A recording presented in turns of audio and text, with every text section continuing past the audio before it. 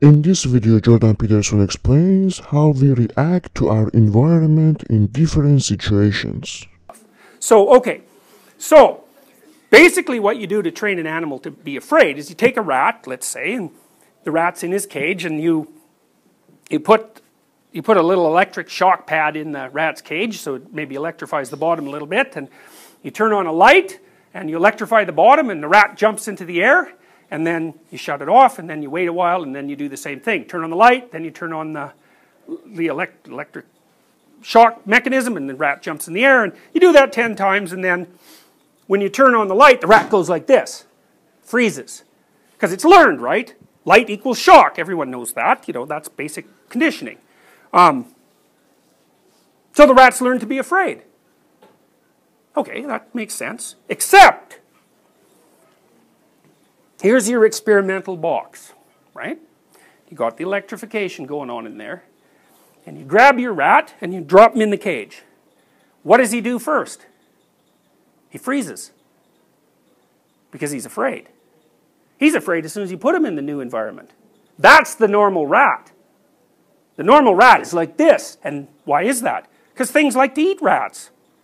So, they don't like light, they like it dark, and they don't like being exposed, and they don't like being in a new damn cage, because God only knows what's in that cage, and so the a priori rat is this. So then what does the rat do? Well, it's like this for quite a while. It can be really a long time. I'll tell you a story about that. He's like this, and then maybe he sniffs. Because rats mostly nose. Most animals are mostly smell oriented, right? Human beings are weird because we're visually oriented, but almost all animals, it's all smell. Their whole brains are organized around their olfactory system. So it sniffs, and if it can't smell anything, rats, man, they can smell. So there's experiments indicating that if you take a rat and you poison it, and then it gets sick, and another rat has smelled its breath, that rat will not eat the poison that the first rat ate.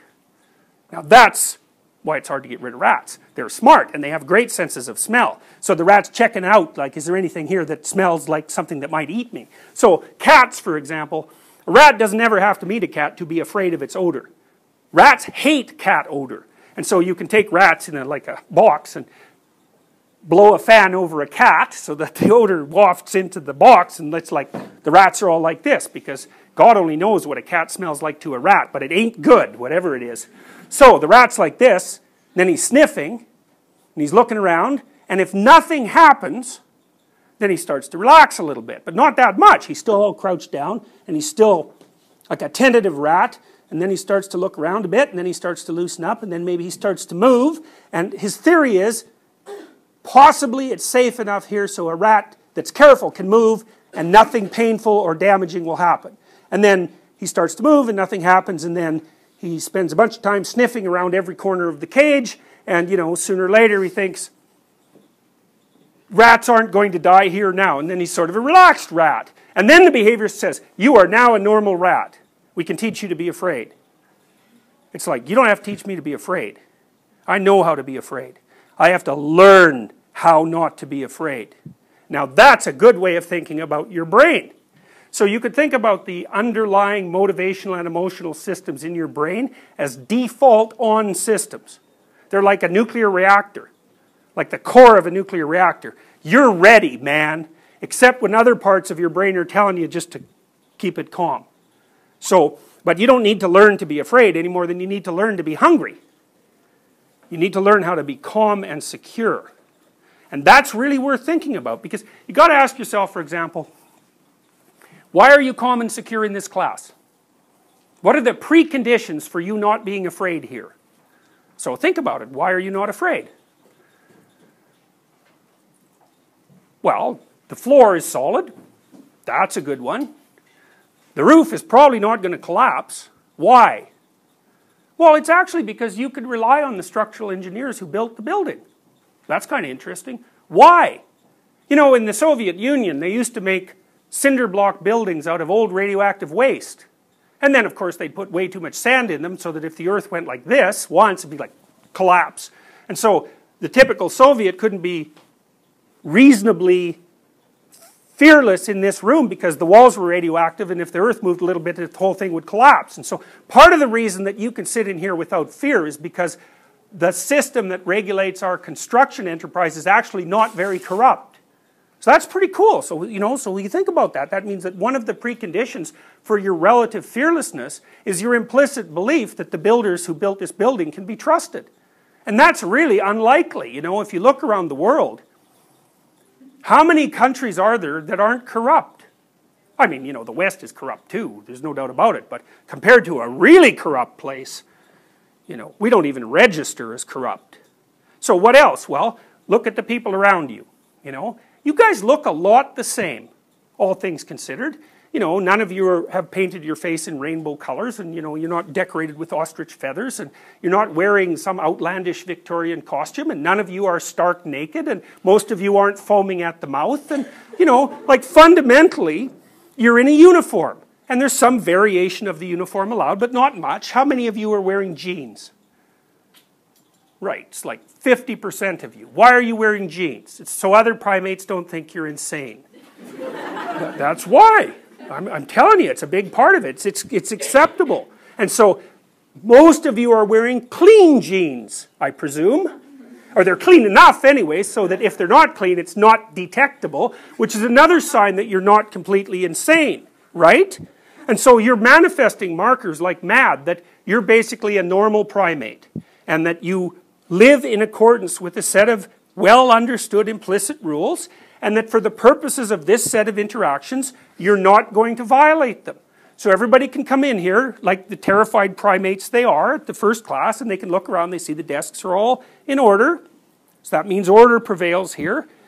The desks all face this way, so it's a standard lecture theater. You know what's going to happen here. People walk in, they all sit properly in their tables. Most of them don't talk, which is another rule. How many of you are sitting in the same chair that you sat in last week? Right, and pretty soon you're going to figure out which chair is yours, and then if someone comes in here and sits in your chair, you're going to think, that person's in my chair. And the reason for that is you're trying to stabilize the environment. You've learned that that chair is safe, and so are the people around you, and so now you feel kind of comfortable in that chair. You sort of think it's your chair. And so we do everything we can to structure the environment so that signals that you're safe are radiating at you like mad. And that way you can be calm enough, despite the fact that you're a crazy chimpanzee, you can be calm enough to sit here and not be distracted by fundamental motivational systems that are out of control, and maybe listen and attend. And you just think about how much work, just think about it, how much work went into building this room for you to sit in. It's like there have been universities for about 1,000 years. So there's a 1,000-year conceptual history of the university. That's one of the preconditions. And then we had to figure out how to make all this stuff, and then people actually had to put it together, and then you all had to be socialized for like 19 years so that you could sit here relatively quietly while you're listening to a lecture. And we had to build the idea of the university into our culture, and somebody's got to keep the lights on and look at this technology that works. It's like there are people out there just slaving themselves to death to make sure that this little box that you're sitting in is sufficiently predictable so that you don't have to be terrified. It's like, good for them, And it's all happening so invisibly that, you're probably irritated because your internet connection doesn't work that well or something like that, So it's really, really useful to know that the idea that your normal state is calm and well-regulated is highly debatable. It's highly debatable. I would say there's very limited preconditions under which you are going to feel safe. And then I would also say you're highly motivated to maintain those conditions, and you're also highly motivated not to go somewhere where those conditions don't apply. Right? You're just not going to do it. Because that's a different kind of place. And I would say that place is chaos. The place where the rules do not apply. That's chaos. And it's a real place. That's unexplored territory. And you're hardwired at an instinctual level to deal with unexpected exposure to unexplored territory.